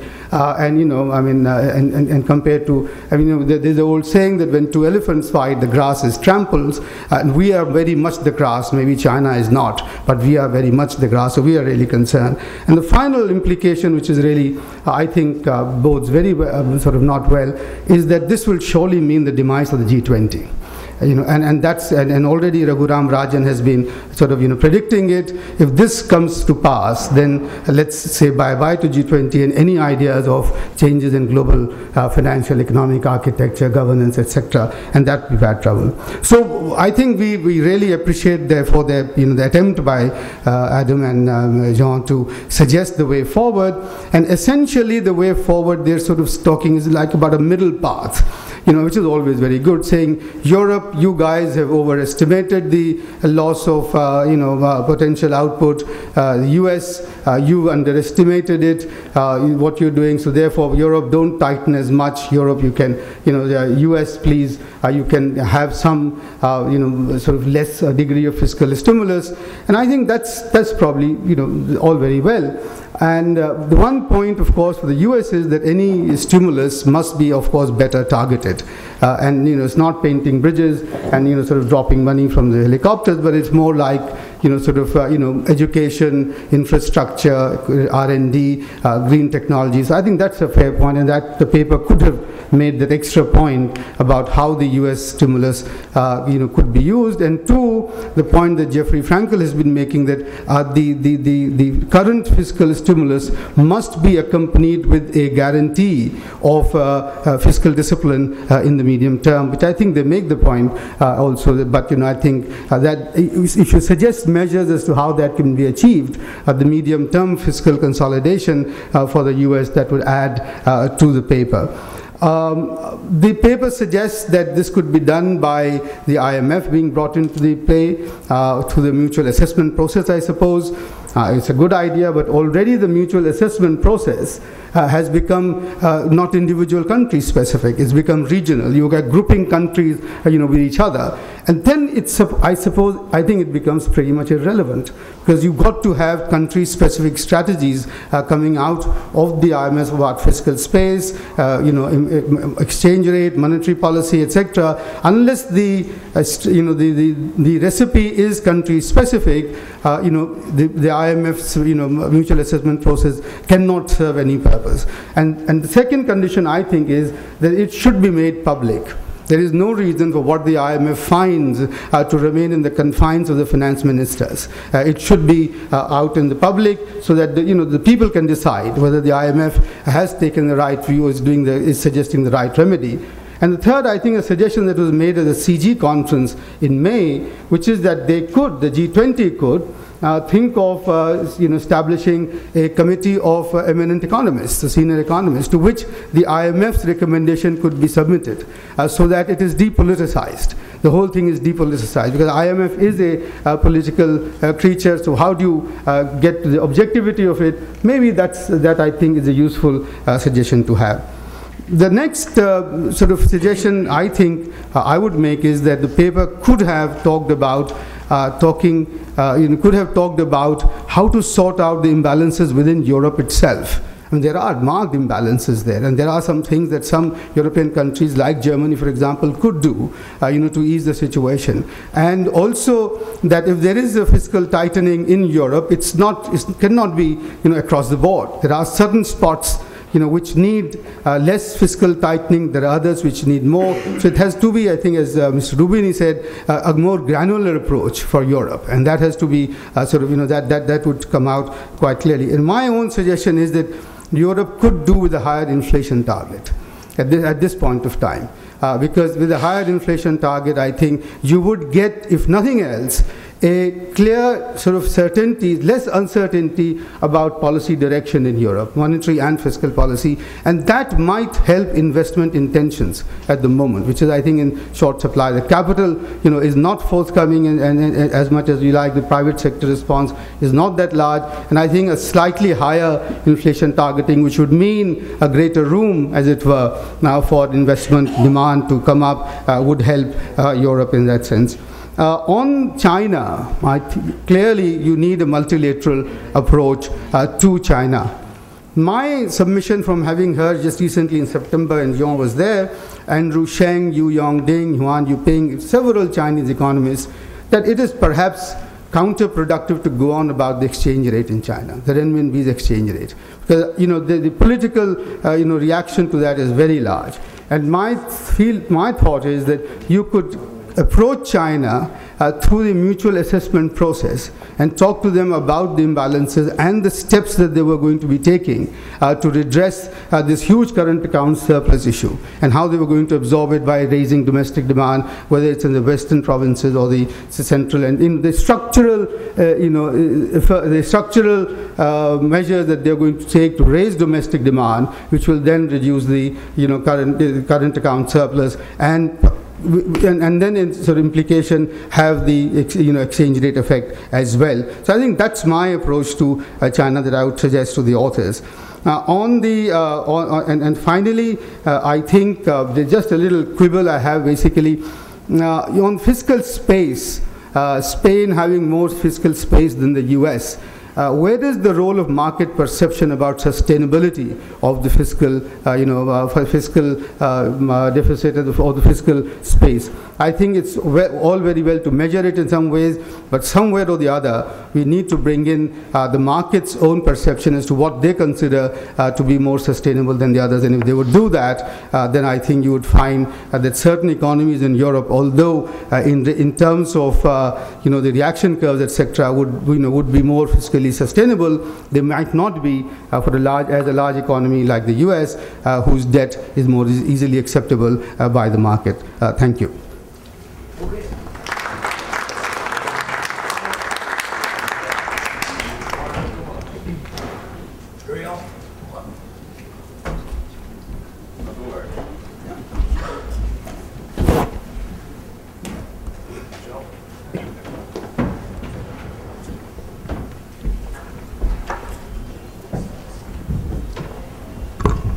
We are slightly over our time, but I think with this panel on these topics, we want to spend about 15 minutes to have some discussion, have some questions. Stan Fisher had to go back to an official meeting, so I asked Marco Beauty if he would join us on the panel, because some people may want to raise questions on the remarks he made at the outset. Let me just start it, if I might. Stan had to leave, but he raised two questions that I think are very central to this debate about exit strategies, policies going forward. First, he referred to the part of the paper that talked about the sharp fluctuations in the exchange rate between dollar and euro. And he's quite right. Only 4 months ago, there were lots of anxieties in this country. The euro was getting undervalued. That was going to make the US problem harder. Today, it's the opposite. Is there a case for anything more than the joint abstinence that the paper proposes? Should there be any more concerted coordination or cooperation between the two key currencies, the euro and the dollar, to try to minimize instability in the system, minimize instability in the economic environment in the world, and, to add to Stan's other point, to maybe stop exacerbating the concerns in the rest of the world about competitive undervaluations, movements of currencies that would undermine other countries' growth strategies. And then secondly, Stan raised the broader question, the anxiety, as he put it, across emerging markets, and I know from talking with him that his own Israel is in the midst of that as well. He's an intervener to a very big tune himself, doesn't like to do it, feels he has to do it because of what's happening in the rest of the world. That is a global problem, as he said quite explicitly. He made the distinction between countries who are overvalued and therefore resisting capital inflow, read Brazil, countries which are very undervalued and are aggressively trying to keep themselves there, read China. So what are the systemic implications? And as he said, nothing's been achieved in 60 years to deal with the surplus side of the adjustment problem. Should new steps be taken? And should the US and Europe lead in that direction? So let me ask first if any of the members of the panel would like to comment on that.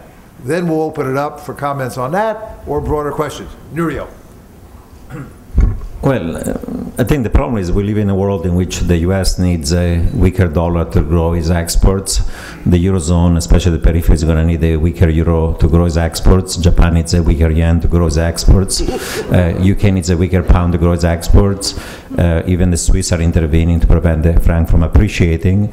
And since China doesn't want to let its own exchange rate appreciate, as Stan pointed out, everybody else in emerging markets from Latin America to Asia is intervening like crazy to prevent their currency from appreciating because they don't want to lose market shares relative to China. But you cannot be in a world in which all currency weaken relative to each other, right?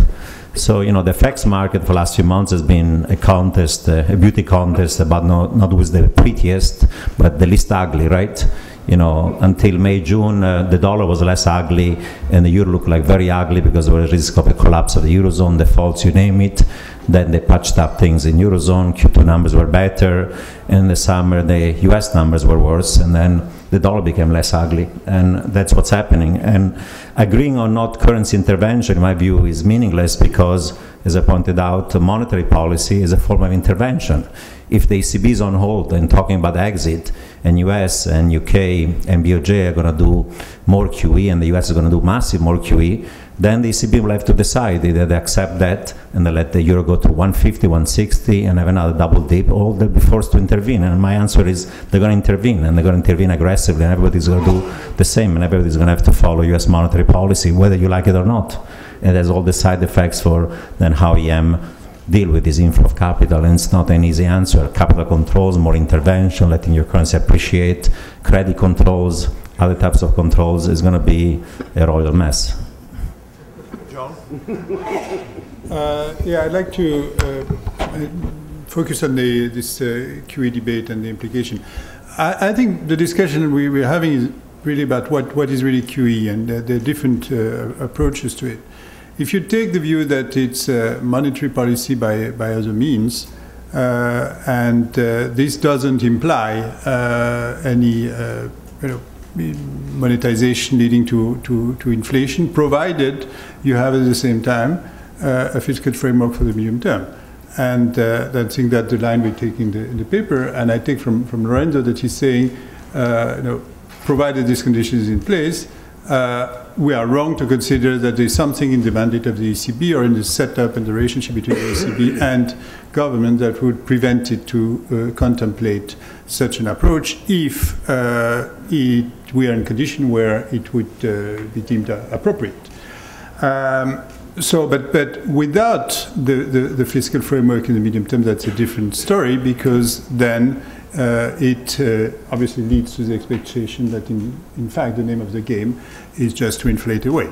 And I think that's very much the core of the issue we are discussing between the US and Europe. And in a way, this is a response, Fred, to your first question. Do we not need to go beyond? I think the difficulty or the inability to commit fiscally in this country is a big problem for what we're discussing. I know the institutional constraints, but I think from our perspective, we cannot but say that it is a major issue. On your second question, the way I would put it is the real exchange rate adjustment needs to take place not only vis-à-vis China, but vis-à-vis the block of emerging countries that are having a very good crisis, as Marco would have said.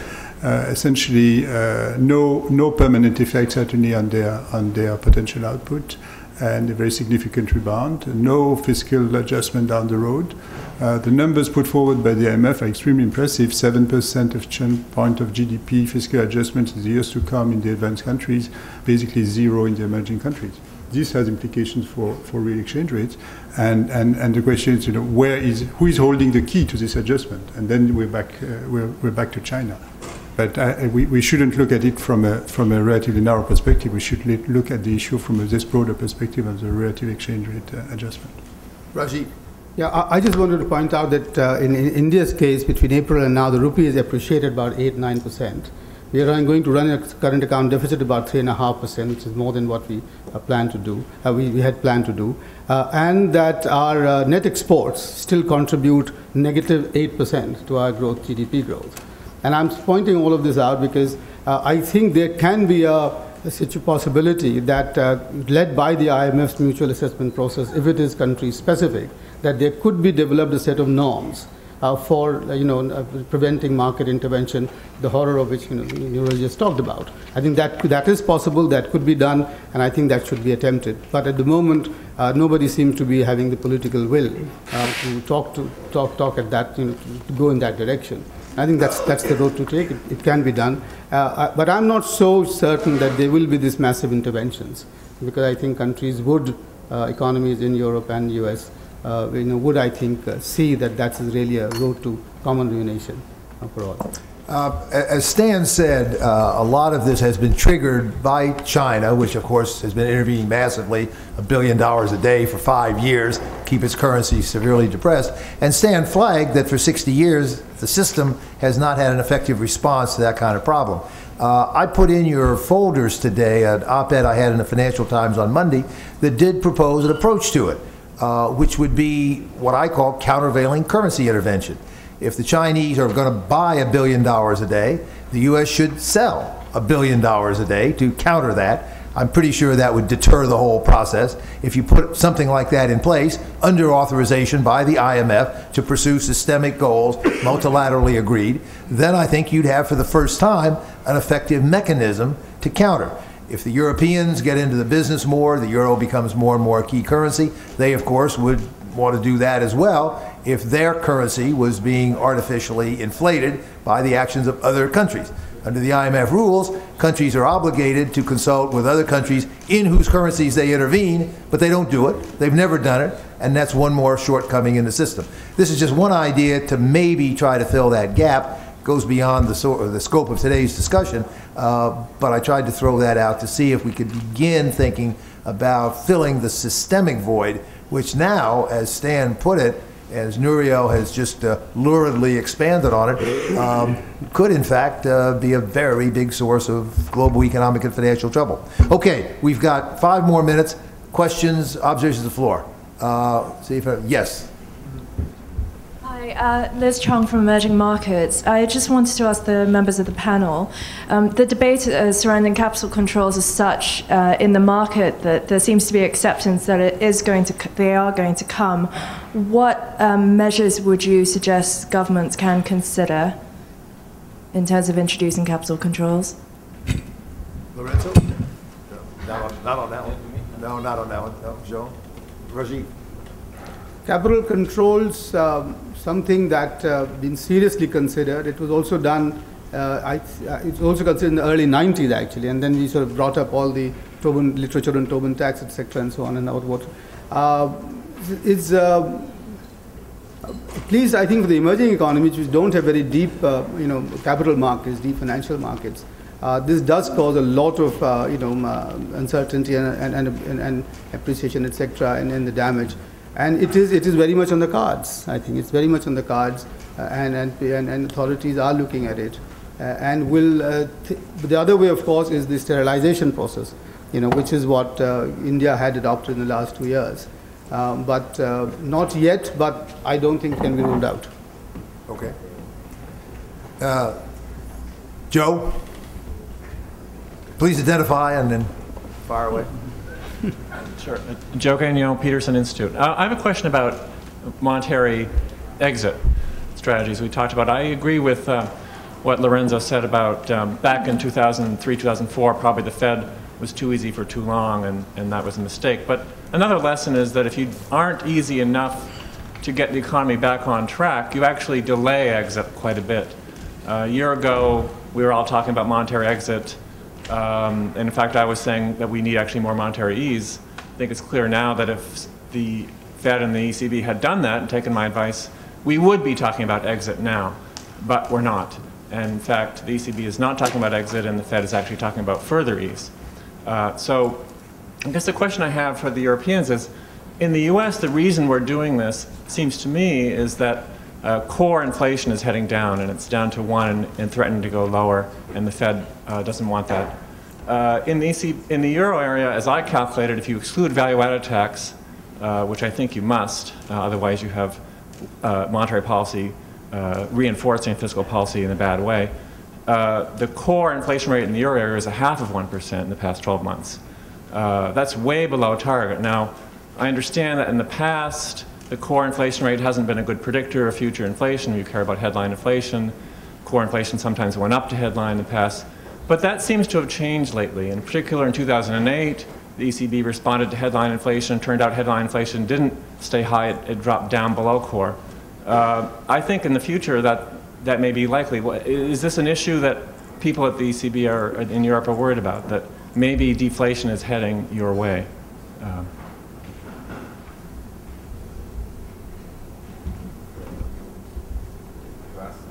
You asked many questions. As far as I saw from the charts, by the way, the US is recovering stronger than the euro area. The point is that jobs are not coming back. So maybe in this country people think that monetary policy is very useful to increase jobs in a way that is not clear to me how this can happen. So to push even further, quickly, monetary policy back on track. By the way, on VAT, depends if VAT, if you have a once-for-all increase, but if you have every year an increase, and you don't take into account, as we have had in the euro area, by the way, systematically during the last decade, part of inflation increase was due to indirect taxes, and then if you monetize this is a monetization of fiscal policy, so you cannot really take it away. Third observation, is true that core inflation is low. I think core inflation is core inflation. Our objective is headline inflation, so for us it's more important to forecast well headline inflation, and headline inflation as we are forecasting it is between 1.5 and a bit higher going forward. Of course, we look at many indicators, so we consider that current rates are appropriate. I don't want to be boring and repeat things that have been said. So I think when we talk about exit strategies, most people are talking about instruments, the way in which monetary policy is implemented, and we have exited some of the instruments that we have applied, the 12 months fixed rate full allotment, the 6 months, and the markets are adjusting quite well to that. By the way, the exit strategy is endogenous in the euro area because it depends on the demand of liquidity by the banks. So if the banks need less liquidity, well, they apply for less, and then this is automatic. Is an automatic exit. Now, some people may believe that you may force the liquidity on the banks by doing many things, but it's not obvious to me that this is working, because then the banks bring back the liquidity to the central bank. So, and it's not obvious to me that this kind of forcing the banks to get more liquidity by purchasing everything is bringing about results in terms of lowering long-term interest rates, as I have shown myself. And I think if you want to have low interest rate, it's better to anchor inflation. By the way, I think if you, tomorrow you said in Europe, let's aim at 4%, I mean, I don't think, or whatever, I don't think people would be happy, but automatically interest rate would go up. So I don't think that we would gain a lot, except for losing credibility. in our monetary policy. So I think the exit in the end depends on underlying conditions. If the economy improves, to some extent endogenously, the markets will ask for less, and this is what we are observing. And we don't believe in a theory that you have to force market participants to hold much more liquidity. And the graphs I showed show that this liquidity is not necessarily flowing to the system. Okay, Marco, and then Joan, and we'll wind up this panel. No, just as a complement, tackling a bit indirectly the set of questions. I mean, a very important divide across the Atlantic is on the interpretation of the crisis. I mean, basically, in this country here, we tend to see the drop in output, the increase in output gap, as essentially a cyclical phenomenon. And the response is of the classic Keynesian type, you know, pushing it to the limit. In Europe, we tend to see the crisis having, for the advanced economies, not only for Europe, but for the rest of the advanced economies also, having a lasting, you know, legacy and leaving permanent scars, which would only be mended through policies which are not of the short-term macroeconomic nature, not only at least of that, but mainly of the structural nature. So we see the divide, and I think it seems to me in line with a whole strand of literature between the advanced economies and the emerging economies. Advanced economies, emerging economies have had two different crises. I mean, the typical banking and financial crisis affected the advanced economies, and the research shows that to recover through from this crisis takes time because of the deleveraging and all the rest of things that we. So it is, I think, it is normal that we see the exit from the crisis with a gradual, subdued recovery in the US and in Europe. Emerging economies didn't have this type of crisis. I mean, basically their financial system, because of it was underdeveloped, under public ownership, because of very strict regulatory framework, basically suffered from a deep, more classic type of crisis, which led to a V-shaped recovery. So I think this is an element that I think is important also in assessing the degree of and the type of responses. And I mean, if you take this different interpretation together with the fact that this country here can afford, and here I say something to be provocative, this can afford unemployment less than we can afford in Europe because of the social security systems, because of the welfare mechanisms that we have, which are much more generous in Europe compared to this country, then this leads to a strong accent on the macro response and not enough on the structural response. Jean? 2 points. First, I fully agree with Marco, but to push it a little bit further, what you're saying is that essentially someone is wrong. Either the US or the policy community or the European policy community is wrong. That's not the reality that differs so much, that's the way to look at the reality. We can discount some differences in the way markets works, but then there would still be this element. So what if the US is wrong? That basically you know, it's going to be frustrated by curing a structural problem like energy means. And that means no, we're back to the 70s, by basically this kind of situation. What if we in Europe are wrong? That means we're going to do the opposite, and we're going you know, to not to solve our solution problems by focusing on the structural dimension and by believing that it is structural. So I think that's I very much agree with that, but that's a strong point that we will learn who was wrong and who is right. On Rajiv's point, I wanted to react on your suggestion of a higher inflation target and also link that to the granularity debate. I think you're underestimating the fact that there's a lot of adjustment, in fact, going on within the euro area, that a number of countries have to regain competitiveness, to depreciate in real terms, that this process is likely to be asymmetric, with respect to countries in a much better situation, say Germany. And that this probably implies a continued pressure on the aggregate inflation rate. And so I would see the risk of undershooting the target of the ECB. So I wouldn't wish the ECB to increase its target. I just would wish the ECB to be on target. And I think that's going to be a challenge.